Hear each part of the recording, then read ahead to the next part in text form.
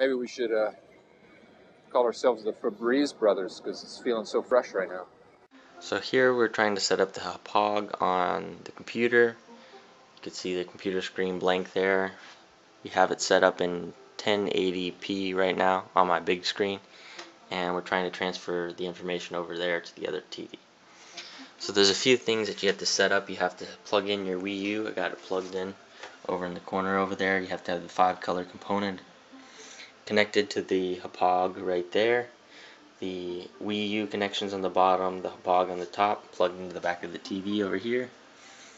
And then you have a few settings that you have to switch on the console itself. It's a little hard to see there.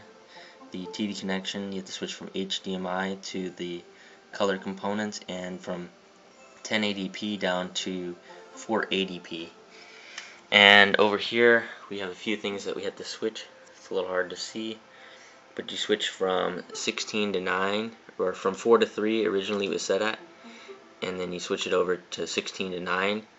And if you have it transferred over automatically from here to here, like we're going to go ahead and do that, you just click on the HD settings, and then we want to switch to non-HD, and then over to 480,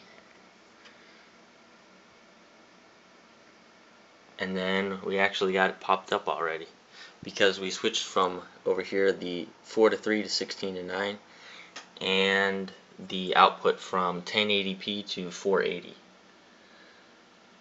And so if I want to go over here, I click apply, OK, you're on the PS3 connection, and then you're set up. Fresh start. It's the last one. I have to be able to express myself and say things.